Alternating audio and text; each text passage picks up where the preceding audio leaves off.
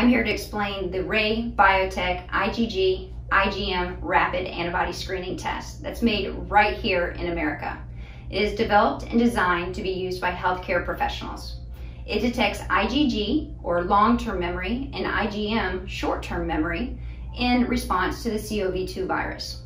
It is a single-use, self-contained test that identifies past infections or presumed immunity, active infections, and a negative result within 10 minutes. If you do test positive, we recommend you go to the CDC website, which is www.cdc.gov/COVID-19. Now, I want to walk you through what's contained in the kit that you're going to receive. You're going to have an alcohol swab, lancet to prick your finger, a pipette to draw that blood, some reagent fluid, your cassette that's going to have your IgM, or short-term memory, and your IgG, long-term memory antibodies, and then a Band-Aid. So what we're gonna do first is we're gonna disinfect the finger. I'm gonna get a nice disinfected area there. Then we're gonna take the lancet. Boom. I'm gonna draw some blood here. You don't need much blood, but we're gonna keep milking this finger till we get a good amount. There we go.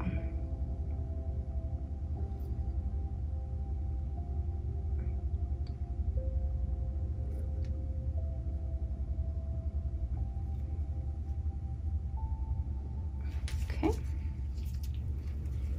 I'm gonna mix this with the diluent here.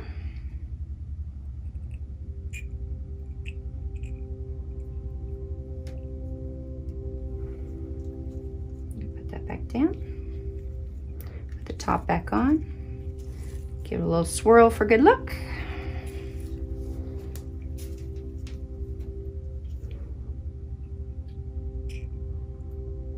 I'm going to put 2 to 3 drops in each sample well.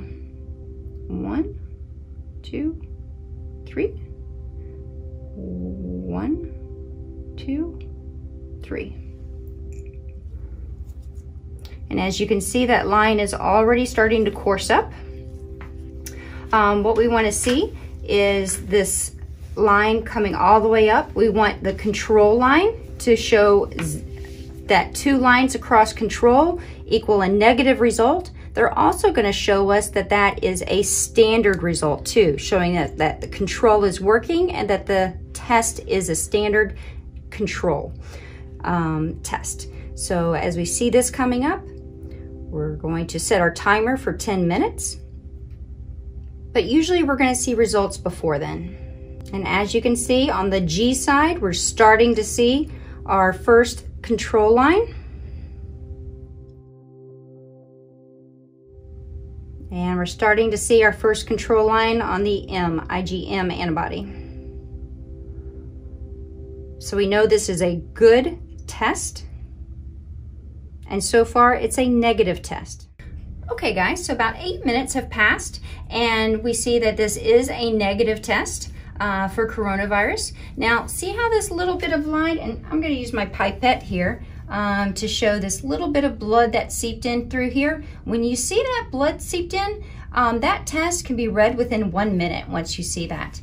That indicates that that test is ready to go. Hi, I'm Cindy Kelly, PA here at Streamline Medical Group. And I'm here to show you how to interpret your test results, no matter if they're positive or they're negative. So what we have here is an example of our cassettes here for a positive, a negative, and invalid test here. So what the C stands for is your control line, your quality control line. What the T stands for is for our test line, okay? And this can be for either your IgM, which is your short-term memory antibodies, or for your IgG, or your long-term antibodies. So what we would see here in a positive test is that your control line, it does test positive, which means it's a good standardized test. And then we would have positive on the T line, on our test line, okay? Now notice on this positive test, we have a great positive line here. But notice right here, okay, we have a very faint line there. So that might be a little bit hard to decipher here. But look right here, okay? Regardless of the color saturation present on the band of the test line, even a very weak band should be judged as a positive result, okay? I'm gonna erase that. There we go. Now, for a negative test, we want to see that that test line does not develop any color whatsoever here, okay? No color whatsoever. All we're gonna see is a nice band on the control line. That's gonna be a negative test. Now, what could come up is an invalid test, okay? That's gonna be where the control line has absolutely no line there, okay? That's gonna be a negative standardized test. That means that test was not a very good test. Even if this comes up positive on the test line, it's not conclusive and is not a good test, okay?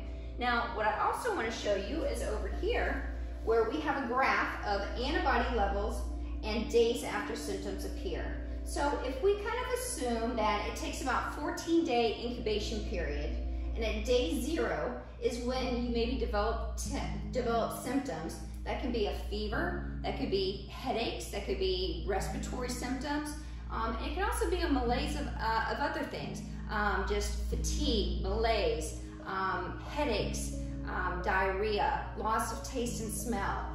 Those are going to start on day 0, and you're going to notice that this is when your IgM, remember your short-term antibodies or short-term memory, really starts to creeping up here, okay? And it's going to peak probably about day 12 or day 10, right about here, okay?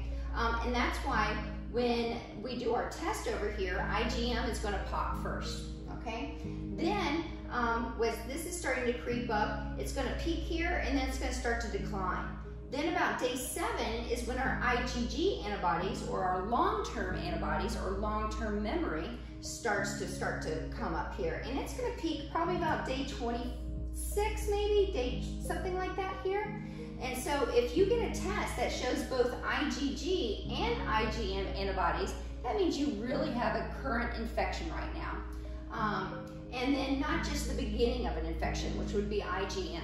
So IgM would represent current infection. IgG plus IgM means an ongoing infection. And if it's just IgG, that means you've already been infected in the past and now you've recovered and you're starting to trend down here. And so that's going to apply maybe imply some probable immunity at this point.